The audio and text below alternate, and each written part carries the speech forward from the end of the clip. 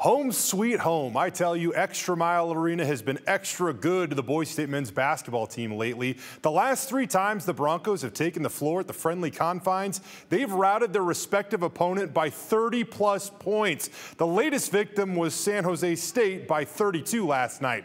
Tyson Degenhart, Max Rice, Shabuzo Abo, and Omar Stanley all finished in double figures. Those are kind of the usual guys, though, right? How about sophomore guard R.J. Keene? He was the big-time surprise for the Broncos as their bench scored 23 combined points, but RJ scored 5 points and pulled down 5 rebounds. Both of those are career highs in a Mountain West Conference game.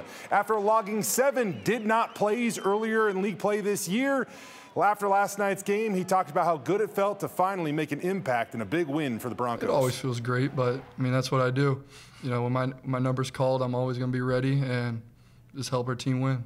I'm just so proud of the way he shows up every day and works and positive attitude. And, you know, it'd be easy to feel sorry for yourself. And, you know, it's hard not to play. They want to play. All these guys want to play. So really proud of him. And he brings something. My favorite moment was definitely the win because, I mean, we grind all week and we go try to win this game. We know every game's a tough game in conference play.